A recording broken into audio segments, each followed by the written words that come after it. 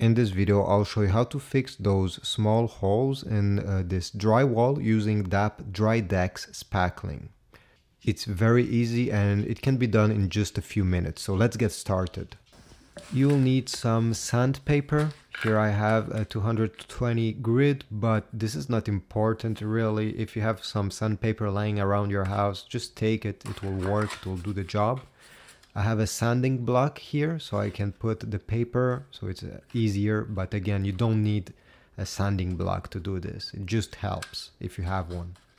You'll need a putty knife, could be plastic or metal. If you don't have one and have a used credit card that you don't need, you can also use it. I've seen some people doing it.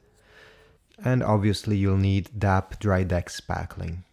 Make sure you read all the warnings and stuff that is written on it. I will demonstrate how to use it, but it's always good to read it by yourself too. First step is to remove everything that sticks out with the sandpaper. Okay, so it will be a flat surface to work with. All you have to do is to sand it. You don't need to press very hard. I'm not putting any pressure on it. And you can feel it with your fingers if there's something sticking out after you do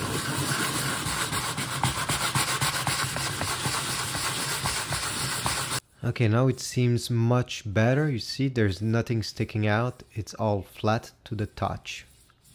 Take a rag and wipe everything down because we need a clean surface before applying the spackling.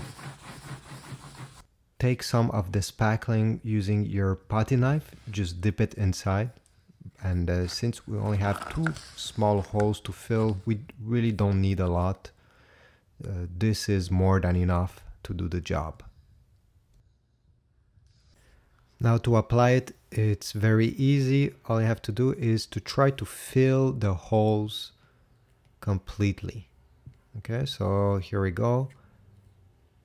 And don't worry if it spreads out a lot around. This is normal. You can even press more on the putty knife to remove the excess, but we'll sand it down anyway at the end, so it's not important for now. Now just concentrate and make sure that the holes here are filled. So apply some more and press it inside.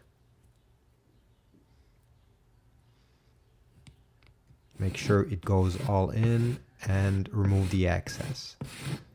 And you'll have to repeat this a few times. Just for the sake of this video, I will accelerate this part.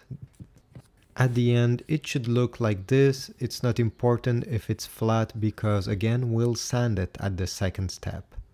Okay, so you'll have marks going on and yeah, just leave it like this. The putty should turn from pink to white when it's fully dried. After about 3 or 4 hours, in my case, it turned white, which means that it is fully dried. But as you can see, it's rough, so we're gonna have to sand it down. I'll take the same sandpaper here, and I will just start sanding the whole thing by doing some circles.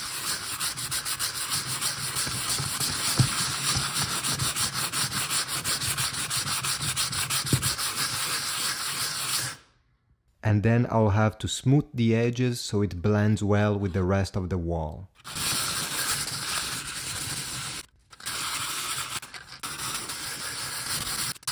And I think I'm done. You just have to pass your finger over where the holes were and at the edge of the spackling.